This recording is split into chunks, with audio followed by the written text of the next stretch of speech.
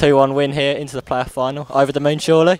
Absolutely ecstatic. I mean, literally over the moon. I said in another interview, fans were unbelievable.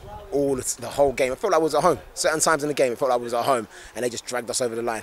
It was unbelievable. Unbelievable role in the final. And obviously you scored the second goal. Talk us through. You seem to pick it up quite far and then bend. Made the first as well, G. Just forget about that. No.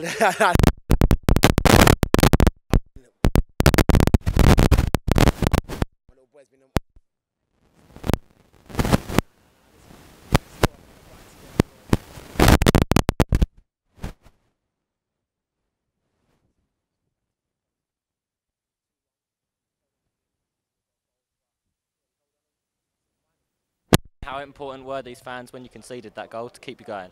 Yeah, definitely. I mean, listen, we had, I think, 2 more minutes to go or something like that. But I mean, that was the longest 2 minutes, and literally they just pulled us over the line. They were unbelievable. Like I said, they felt like it was at home, literally. And I mean, we made this place a little bit of a fortress. We've come here 3 times, won 3 times. So I mean, listen, we have the final here.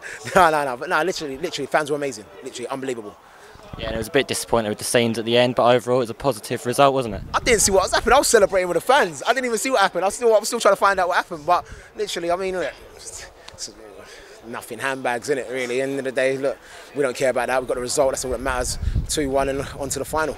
Yeah, now looking ahead, it's Ebbsfleet. We had a tricky game there last time. What do you expect from them? Yeah, I mean, definitely another physical game, but it's a cup final. Anything happens in a cup final. Literally anything happens. They're going to be up for it. We're going to be up for it. They're going to think they can win. We're going to think we can win. At the end of the day, just got to go there, put down our game, put down our game plan, and obviously, hopefully, we'll come on top. And conference, here we come.